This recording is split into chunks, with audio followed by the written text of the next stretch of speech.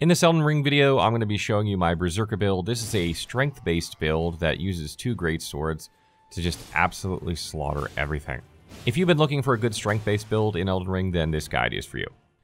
The 2 classes you can use to make this build are Vagabond or Hero. I personally chose Vagabond. It doesn't really matter too much which you choose. Your stat spread's not going to be that much different. You're still going to have to put some points here and there, but you could do either of these classes. So once you begin the game, the first thing that you're going to want to do is go pick up the Lordsworn's Greatsword. This is in the Gatefront Ruins. It's in the chest there on the back of a carriage. And make sure you grab the whetstone in the ruins there as well down the steps. That way you can put an Ash of War on it if you want. Once you have that, the next thing you're going to want to pick up is the Erdtree's Favor. This is located in Fringe Folk Hero's Grave, which is where that gargoyle statue is right at the beginning of the game with that kind of white fog there. If you have a Stonesword Key, if you took one as your starting gift, you can go down there immediately. If you took a golden seed, which is what I usually recommend taking for the extra flask, you'll need to find one. These aren't hard to find. They're all over the place. You don't even have to kill some enemies. Like if you go up the hill in Storm Hill, there's one right next to the NPC up there. You can just pick up and then go in there. So that's really easy to get. You want to go down there, and there's going to be an area where the ramp narrows as you're going down when you can fall off either side to your death. If you look carefully as you approach it, you can drop right over the lip. There's sort of a hidden area down there. If you make your way down, you'll find the Erdtree's Favor lying on the ground. It's guarded by like 2 really tough enemies, so I don't suggest trying to fight them. Just run by them, pick it up, die if you have to. Make sure you don't have any runes on you when you go down there. And then you'll have this really good talisman that boosts your health, it boosts your stamina.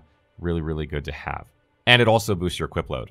After you've gathered that, the next thing you're going to want to do is go pick up the Claymore, which is located in Castle Morn. Again, this is another item that you don't even have to kill anything to get. You just go into Castle Morn, run by the enemies there by the fire thing, kind of go into the doorway there on the right side, and on the left immediately through that doorway is a chest. It's got the Claymore inside, so now you can dual wield greatswords, and you're going to really start packing a punch. You're going to want to get these upgraded right away. Again, there is the statue up there on Storm Hill that if you get the trolls to destroy has like 6 upgrade materials in it, and the tunnels as well have a lot of upgrade materials. So go ahead and get those. If you need more, because you're going to want to upgrade both of these weapons, you can farm the soldiers in the Gatefront Ruins. They drop them. It's a pretty low drop rate. Like if you kill the whole camp, you usually get about 1 maybe. But that is a way you can farm some early on if you're having trouble getting them. There is one other item that's really good for this build, but you're not going to get it till later on. I'm just going to mention it here because it should be something you strive for eventually that's not too far into the game, is the Claw Talisman.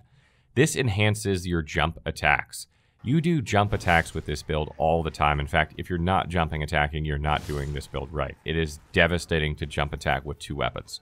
Jump attack, jump attack, jump attack, and get the Claw Talisman when you can. It's located in Stormvale Castle. It is absolutely devastating. The exact location of that is located on the wiki. Talking about attributes, in terms of strength and dexterity, you want just enough in order to meet the requirements for the Claymore. You have the dexterity requirement for that and the Lordsworn Greatsword by default. So all you really need to do is get to 16 strength pretty quick, and you'll be able to use both of these weapons at the same time, no problem. Once you've done that, I like to pump Vigor and Endurance. I like to get my Vigor up to 15 quickly and then start cranking Endurance.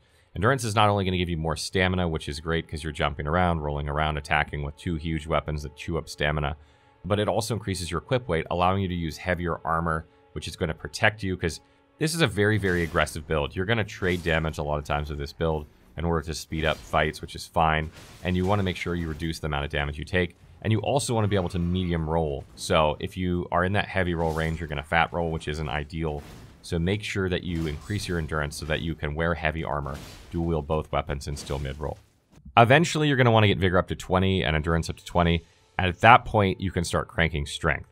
You can actually change the scaling on these weapons with Ashes of War in order to make heavy versions that scale better with strength and the sort of quality that they start with.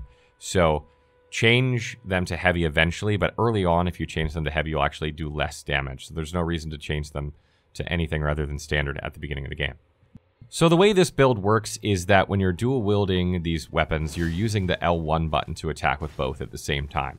They attack slightly slower than you would if you hit R1. If you hit R1, you'll only swing your right hand weapon, which is a bit faster. So there are scenarios where you may want to swing faster, like if you're fighting dogs or something, or a very fast enemy, or like a one of those little imp guys in the catacombs that's like after you. You might need to swing quickly so he doesn't stagger you before you swing. That's a scenario where you might use R1. But most of the time, you're going to be using L1. in order to hit with both weapons at the same time, which is what really makes the damage of this build sing. Beyond that, jumping attacks are what make this build really, really work. You're going to want to jump and use L1 constantly. You can one-shot many enemies by doing it. Just jump L1 from one enemy to the next. You'll be hopping all over the screen. It's quite fun. You're going to play very aggressively with this build. And what's really great is when you're like fighting bosses and stuff and you like close the distance and jump in, like you're going to start fights sometimes, or, you know, you're not necessarily always going to wait for bosses to swing. You can bring it to them by jump attacking and then reacting to what they do, rolling away or whatever. A lot of times they'll swing horizontally when you jump, and it'll go right underneath you and you'll land on them and attack them, which is great. And sometimes you can get another attack off. You just need to watch and pay attention to what they do. A couple of really good tips for this fight are that you can actually buff your weapons with like greases. There are a lot of greases you can find all over the game, and you can craft them as you pick up items. The armor cookbook 1 is like where the, you know, bandit mercenary camp is, like by the Gatefront ruins. Like just go over to the Stormhill a little ways. You'll find them riding around there, and that allows you to craft fire grease, which you can buff your weapon with to enhance your damage. Another really great thing about this build is that you have like complete freedom of Ashes of War that you want to put on there. There are so many different Ashes of War you can put on. Make sure you put it on your right-hand weapon. That way when you hit L2, you'll use it. Warcry is really good for boosting your damage. Just keep in mind that if you use Warcry, you can't use Fire Grease and Warcry together. So that's a good way to boost your damage. I personally really like Quick Step. I find that I don't need it all the time, but it's really nice to have, particularly on tough boss fights, where you can just like dodge out of the way, attack, dodge out of the way, attack with Quick Step. It is really, really fun. And if you're happen to PvP, I imagine this would be absolutely devastating as well. You just troll people with a Quick Step. Costs almost no FP. You don't need any, hardly at all, FP flasks for this build. You're going to go like 95% health, 100% health, 0 FP for this build. And lastly, this build works exceptionally well on horseback. The Claymore has just a fantastic moveset on horseback. It's really easy to hit enemies, has really large hit boxes. You're going to find mounted combat on horseback is very, very easy with this build. So that's my Berserker build. It's absolutely devastating. If you like strength-based builds, you should give it a try. Dual wielding these weapons is very, very strong early game, and these are 2 weapons you can do it with. So I hope you enjoy it. If you have any questions, let me know in the comments below. Probably going to be moving on to more advanced builds next. I'll keep you guys updated, and I'll keep getting builds out as soon as I can.